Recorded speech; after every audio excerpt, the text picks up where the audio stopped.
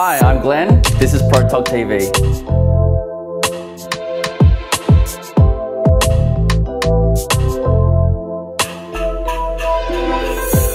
There are tons of different ways to light your subject. You've got natural lighting, you've got camera flash, studio lights, etc. just to name a few. Today I've got something pretty cool. It's called the Ring48 and it attaches to the front of your lens. Just like so. And from here, there's so many different applications that you can use this for.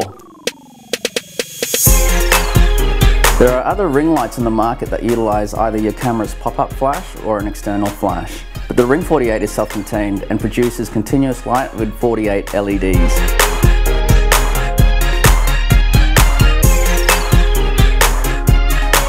It's quick to set up and involves securing the adapter ring included in the pack onto the filter thread of your lens. Make sure you check the filter thread size of your lens before purchasing this product because there are 6 specific sizes the ring adapters are made for. If you're not sure, ask the guys at PROtog and they'll be happy to help you out. The power supply takes 2 AA alkaline batteries and can also be powered with a 3-volt direct current. Power output of the light is selectable to full power or half power.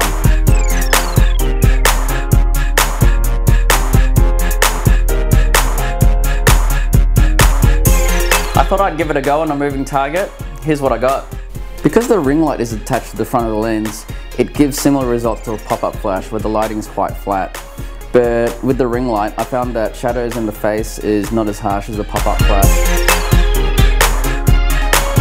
This product produces a color temperature of around 5500 to 6500 Kelvin, which is around the flash or high noon daylight type of color temperature.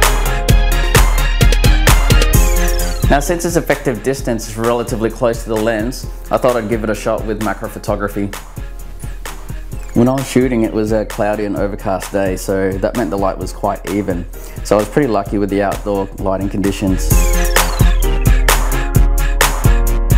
If it had been a sunny day, I reckon it would have produced harsh shadows on the subject. And where the ring light would have come into play is that in that situation, it would fill in those shadows. So there you have it, that's the Ring48. So if you're a macro photographer, you'll definitely find this cool little gizmo useful. That was it for today. Thanks very much for watching and I'll see you next time.